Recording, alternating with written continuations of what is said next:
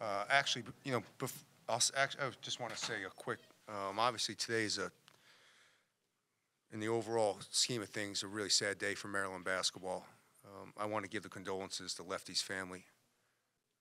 Obviously, Lefty was a huge part of Maryland basketball, but he was also a really big part of college basketball. So,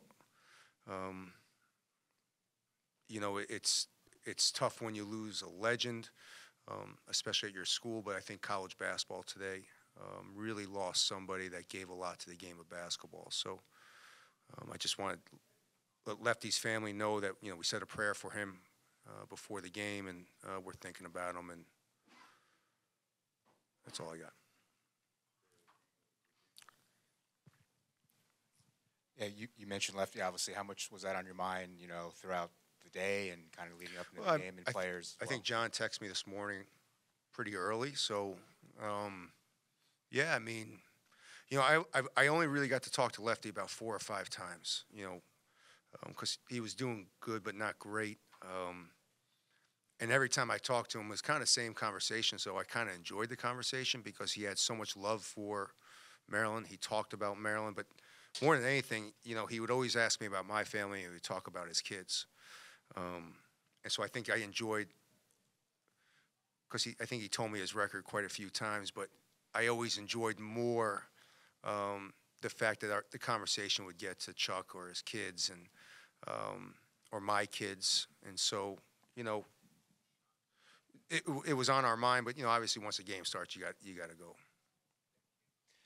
To this game, defensively, you used to holding teams to a lot fewer than what Illinois did. Just what were your impressions of the defense? Yeah, I mean, I think it's that's sometimes when you're a big preparation team and you're young.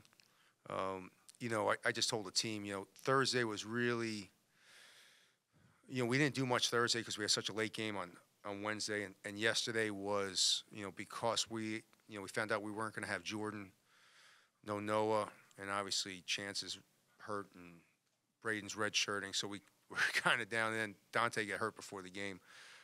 We didn't really practice that much yesterday, so I think, what I told the team is sometimes you got to be a little bit more mentally sharp this time of year in conference play.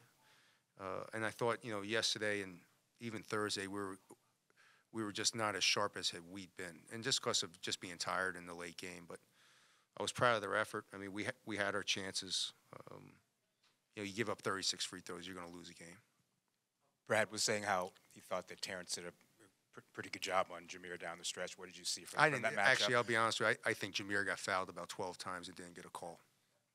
So I think if we're calling fouls down one end, it's got to be the same way. So he did a good job, but you got to call it the same way. Shannon finishes with 27 points. What was the approach this evening? What was he able to take advantage of? Again, like we didn't play against them the first time. We played against them last year. I think, for the young guys and even all the new guys, there's only 2 guys that really played against them last year. The big thing was trying to get back and form a wall on him in transition, because that's really where he does all his damage. And that's where he did his damage mostly. I mean, he made a couple nice moves. And, he's a pro. He's going to make some good moves and score in the first half. But for the most part, he did most of his damage in transition. Dante Scott, 15 of his 17 in the second half. What do you feel he was able to take advantage of? We had kind of a freak accident before the game. He slipped in the tunnel coming out for warm-ups. That's why he didn't start, and kind of took him a while to get going. It was just a freak accident. He slipped on a puddle in the tunnel, and I think it took him a little time to get going, because I think he had a little shock, the fact that he wiped out in the tunnel. So we had to go through. We had to have the doctor clear him. We have that doctor do everything, and then you got to make sure he's okay, and you got to make sure that he's able to play. And they tested him back here, but I think when he got in, if you watch, he just was a little bit hesitant. He gave up 2 threes. But once he got going, he was the Dante that's been really Dante over the last 2 months. He's been really good.